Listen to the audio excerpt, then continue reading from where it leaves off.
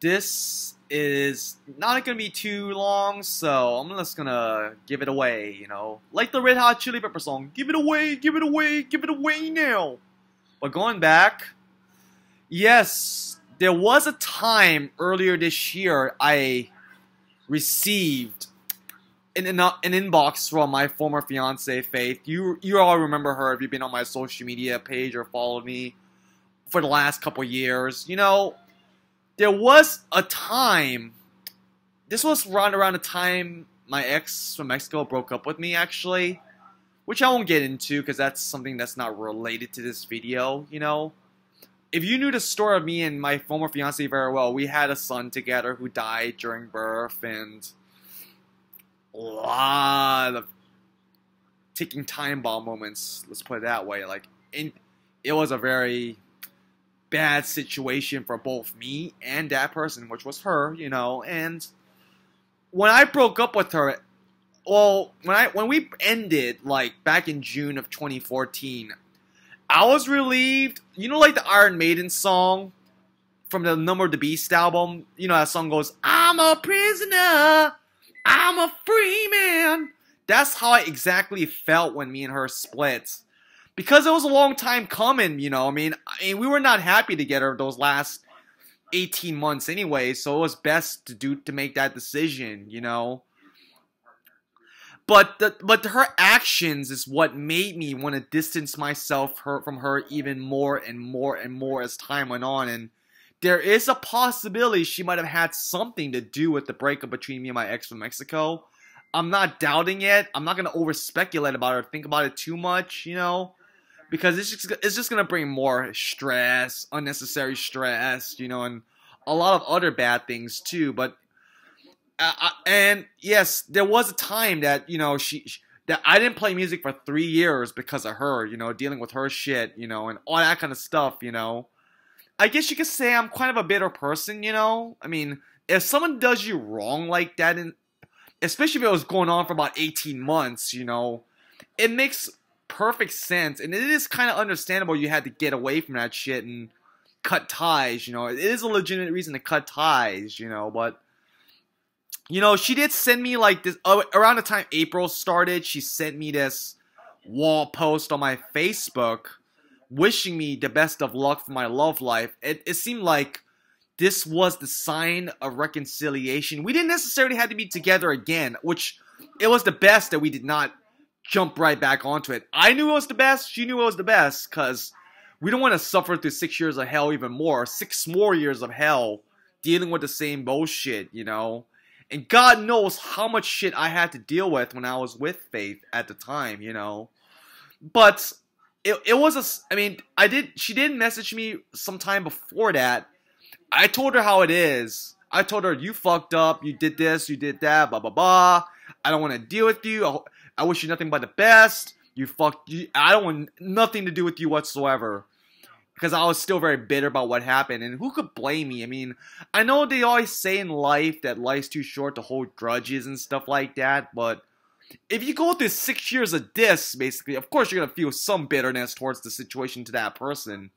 But when she sent me that Facebook post on Heavy Sigma, me and Eric's band, back in April, maybe it was a sign to reconsider the friendship, because as a matter of fact, she is the mother of my child, and I can't speak for him because he's not with us anymore, you know. So I gave it another shot, and at first I thought maybe it was a good idea to be friends with her again. But as time went on, old wounds reopened up, and what she was bringing to the table was not fucking good. I mean, she said I was ugly. I'm never gonna succeed in life and love. She didn't give a shit about me and Monique, my current fiance. A lot of bad shit, you know, like my friend Nadia said, who I've known for about 13, 14 years. She just doesn't want to see me happy or something, you know. And I figured, even though I did this favor for our son at the time, just try to be friends with her at least. What she was bringing to the table was more negative than positive. And I don't want to overthink this, honestly, when it came to the aftermath of me and Faith, really. But, you know, But let's just put it this way: what was going on? What was going on between me and her as friends did not turn out the way it should have had. She was being the same mean-hearted, mean-spirited person that I dealt with for that 18 months alone. So it's just gonna reopen old wounds. Let's put it that way. So I said that day I kissed Monique goodbye in Massachusetts, like about 7 weeks ago. We did have this falling out, and it turns out this falling out might have to be permanent. As much as I hate to say this to my son, I don't think she ever put into consideration about how I really feel and anything like that. I mean, wish me luck my ass when she was putting all this kind of negative shit, putting me down and all that kind of stuff, you know, making it seem like my past is such a burden, it's gonna haunt me in later years. I didn't want any part of that whatsoever, so that's why I cut ties with Faith. I really do I have no regrets that we officially ended, because it was a long time coming, you know.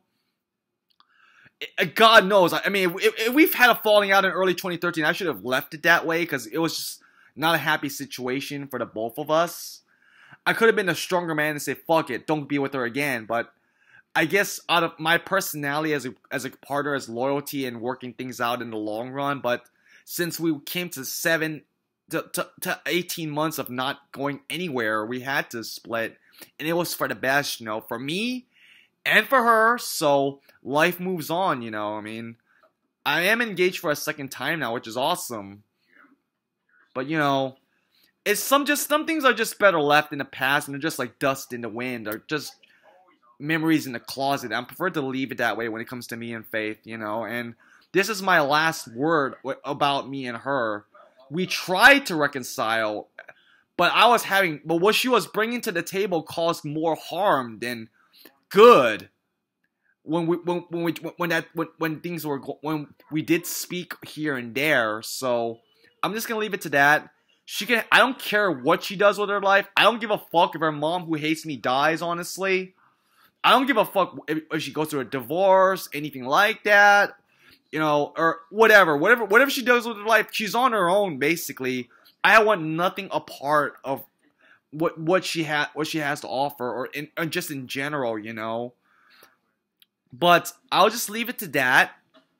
I'll let karma take care of what happens later on in life, really, you know. And I just want to be the best person I possibly can be for myself and other people around me, and not repeat the sins of ex-girlfriends or former friends, of course, as obvious, and just go from there, you know. Good evening, Facebook and YouTube. This is gonna be a summary of why the original Patrick Lou band from 2009 to 2012 did not work out. Actually, let me just mute my TV real quick. Actually, you know.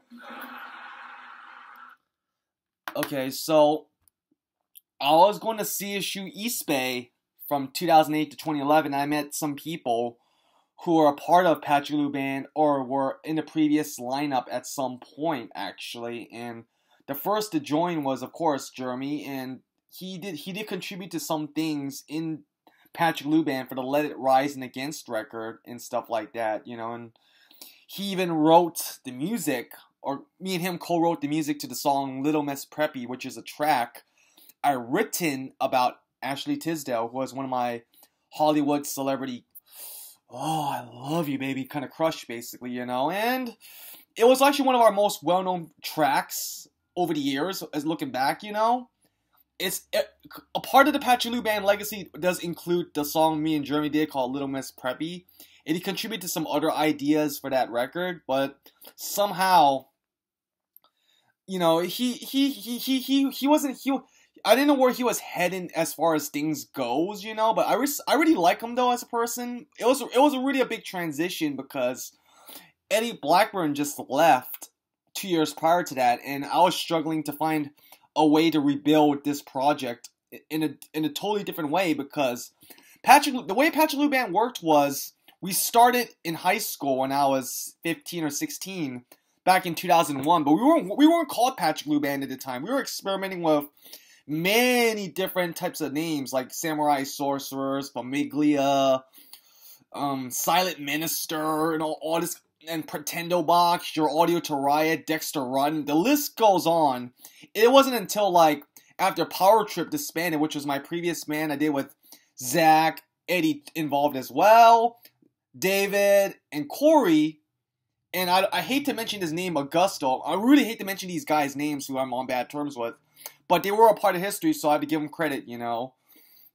And that band basically split in early 2008. So it wasn't until like maybe like 6 or 7 months after that that it was really Patch Glue Band, which I announced on a MySpace blog or a SoundClick blog through the whole World Wide Web, the internet, and letting everyone know that I'm actually gonna take a new project I'm gonna do musically, but do it in a totally different kind of way, you know. The concept of Patch Glue Band is basically, at the time, was not just a rock band or a garage band or your local cheap amateur sounding punk rock bar band, you know, but it was intended to be a multimedia concept, basically. It wasn't going to be something that it was just going to be, oh, let's play music together and blah, blah, blah, this. It was going to be something that reached through many different types of mediums to empower other people in this world and just overcome the struggles of life, you know. And going back when Jeremy did his thing in Patch Glue Band in 2009 for the Let It Rise and Against album, we were just trying to figure out how to record stuff and everything like that at the time. But somehow there was a lot of things which were personal and creatively different, which I'm not going to get into, that didn't work out. So he basically left right after that album was finished. I had two people who I thought were my friends. One of them I kind of do respect in some ways still, even though we've grown apart a hell of a lot since then. It was Little David and Greg, actually. I've known them since CSU Spain. They were living in the same hometown I was living in at the time, called Antioch, you know. Antioch, California. Good old Antioch, you know. But the thing was, like, there was definitely a lack of unity in the Patch Glue Band from 2009 to 2012. You know how Blink-182, not trying to compare myself to them, when they got back together, they were like, oh, we have these different projects, we have these different priorities in life, we have these other things going on, so let's just collaborate through our own studios at home, record everything part by part, send each other the files on email or Skype, and just copy and paste everything and make music that way. That's what Patch Glue Band did from 2009 to 2012, and Greg and David were hired at, well, not David Arcel, David Hunter. Little David, who was David Hunter, and Greg were a part of Patch Glue Band, and the reason why there was a lack of unity in Patch Glue Band with the lineup, including Jeremy himself and me, Little David and Greg, and you know, we all lived in different parts of the Bay Area, so it was hard to get everyone in the same room together at the same time. Plus, we had a lot of different priorities in life, like projects and solo side projects and college, jobs, stuff like that, social life, you know, and I could totally understand that, of course, you know, but somehow through the power of the digital world and technology we have now, we're able to record. We don't necessarily have to be a band and be in the same room together to make music. We could just fuck around on Skype and send each other part by part and cut and paste these ideas together, and that's what we did for Murder Bay in 2011. Actually, there was I was going through a rough situation with you-know-who at the time, which I'm not going to get into, which you pretty much know the whole story now if you follow me throughout the years, of course. But the Tau Kappa Epsilon in UC Berkeley, or University of California, Berkeley, sent me an email saying, hey, you want to play a benefit concert for us guys and stuff like that. And I was really down for it because I haven't played a show since 2007 when Power Trip did their last and only tour locally, you know, and I contacted Little David, Greg about it. I kind of feel bad for like pressuring them or basically trying to persuade them to do the show with me, but they couldn't make it. At the time, I was very hurt, you know, because I really wanted to play a show, but I couldn't understand their reasons for it because, you know, they didn't have the time to do so. So I ended up emailing the chapter leader at UC Berkeley for TKE and Tau Kappa Epsilon, said we couldn't do it, basically, so well, good luck to the show nonetheless, because the show must go on, you know. After Murder Bay, me and Greg would do these secret shows in the Bay Area, and well, actually, me and Greg would do these secret shows in Antioch, California in summer 2011, And our idea for our idea for Patrick Lou Band for this tour was it was gonna be like a surprise tour, a secret concert tour. We're gonna be like playing in public places, like busking and shit like that, right? But the trick was we were gonna videotape everything we played outside of our own garage or in our own house while we're doing a house show in front of like 5 or 10 people and broadcast it later on YouTube and Facebook and all the other social media platforms out there, you know. And we did that, and I had a lot of fun doing it, honestly. Then suddenly I had to move back to San Francisco because I was gonna look for a job out there actually, and just restart my life as an adult, really, you know what I mean? So basically, take off this hat. So after Murder Bay and those secret shows wrapped up, I was preparing for ideas which was going to be possibly the next Patrick Lou Band album, you know? And me and Greg had these discussions and stuff like that regarding the music, and I appointed him as the leader of the band, or one of the co-leaders of the band, actually, and David Hunter was going to be involved too. I'm not sure about my best friend Knuckles, aka David Arceo, what his role was at the time, but he was very keen on it, and also my former fiance was actually going to be a part of it too at one point, actually. You know, she was living in Texas at the time, you know, but the problem was, I brought the material I recorded it was stored on my hard drive. I showed it to Greg and stuff like that. Little David was absent throughout 95% of the sessions because he had whatever reason it was. I don't remember, but he probably had his own things he wanted to do at the time. So this was an example of the lack of unity involved. But by 2012, my relationships with Greg and Faith and Little David were still cordial at this point. But then again, like there was a lack of unity because I was living in San Francisco and I just moved back to the city I was born and raised in. Greg and David were in Antioch. Faith was in Texas, and the other David Arceo, was my homie for 10 years, was in Daly City. So there was no way we'd get across to do this kind of stuff together. But as time wore on, it turns out we only practiced maybe 3 times in 2012 or 4 times, and by this time it became apparent that, like, you know, we weren't really on the same page with everything that was going on. The way that the old Patrick Lou Band worked was, and made it also implode at the same time, like what happened with Power Trip, was you have 5 or 6 different people of different types of backgrounds, different types of musical influences and stuff like that, and different mindsets and experience and priorities, and all that rolled into one band. Just couldn't really get everything to go as needed, you know. And Patrick Lou Band was actually going through a lot of creative ups and downs, and there was a lot of hurt feelings and stuff like that. There was a lot of tensions, and there was things that Greg might have done that I still haven't really forgiven him for. Well, I actually did forgive him, but it still makes me cringe or really not speak of it in a very positive way in later years, you know, because it became somewhat of a toxic environment for me and David Arceo, actually, because I was going to this one church, right?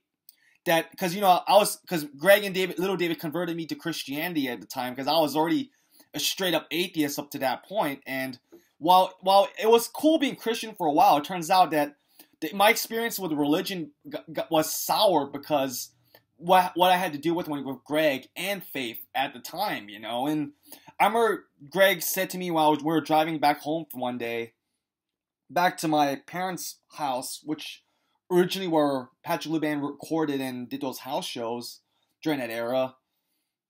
He said to me that my grandfather is burning in hell because he was not a Christian. He wasn't saved by Jesus. I was like, what the fuck was that all about? You know, I was like really like pissed off at him for that, actually, because, like, you know, if you know me very well, I lost my grandfather when I was 3 or 4, and that was like one of the most traumatic experiences I had to go through early on in life, you know, and I was really caught off guard by that. Then there was one time I was interested in actually becoming a church band member actually at Golden Hills. He told me flat out that that I'm not good enough to do it, and I was like really offended by that. I was so offended that like, you're in my band, dude. You're like saying all this shit and talking down my musical talent, my abilities and stuff like that. Look at you, Greg. You never wrote an original song in your life. I'm gonna give you credit though.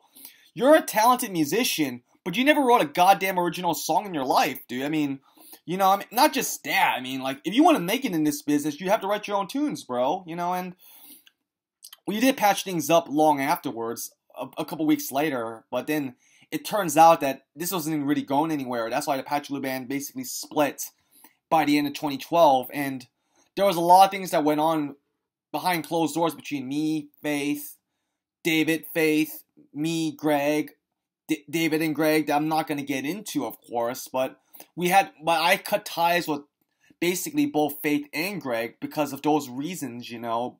And they're very personal and they're very difficult to elaborate on because, you know, the more I talk about it, it's going to really, you know, bring a lot of bad memories and skeletons in the closet pretty much. You know, I mean, surprisingly, I've forgiven Faith and David for what they've done. I know Faith and Greg for what they did actually, but I still haven't like forgotten about what they've done actually. And you know, it was a really shitty situation for me, and I didn't really like it. Looking back, you know, it was a very toxic environment for me, and I didn't even wanted to play music for like 2-3 years straight because of what I was dealing with at the time. I mean, in 2012, because they didn't take the music I wanted to contribute to the band, I instead formed Heavy Sigma, now known as Steel Lions, and did 2 records with them. But then suddenly there's like a lot of things that which I already explained in previous video blogs and posts on Facebook, that I didn't play music for like a couple years. Then I suddenly came back, and I've been more rejuvenated than ever creatively and musically. You know, I'm very happy that I came back to music and not included Patch Blue Band with Greg or Faith involved, because, you know, it was not, because they done more bad than good, you know, in the long run, and it's something that hasn't left me to this very day. Sadly to say, I forgive them for what they did, but I can't forget about it, you know. But you know, it doesn't excuse what they did, of course, you know. I mean, I choose not to deal with them for my own reasons, you know, of course. So now we are in the year 2016, and Patch Blue Band already released 3 albums within 2015 and this year. It's like, holy shit, there's like a lot of creativity going on right here.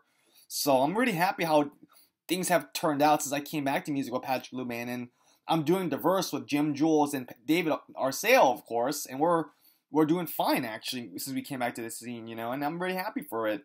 I'm forever grateful for all the things that happened since I got out of a very shitty situation and returned to the music scene in a more mature, don't give a fuck kind of attitude and just go with the flow kind of thing, and that's why I'm doing this today.